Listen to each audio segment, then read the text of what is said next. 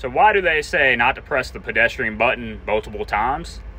Well, lucky for you, I have a key to the traffic signal controller cabinet, and I can show you what exactly happens when you press one of these push buttons. So when you press this button, it actually connects two logics together. So in short terms, it connects point A to point B. So these buttons out here are actually wired into this PLC board. And this board here is controlled by this CCU from Polera. CCU will get the input from the push buttons and complete continuity from the buttons to this backboard here in this cabinet, which is then ran by these cables that go into the controller of the intersection, which then allows it to put in a call and allows you to get the walk symbol across the street.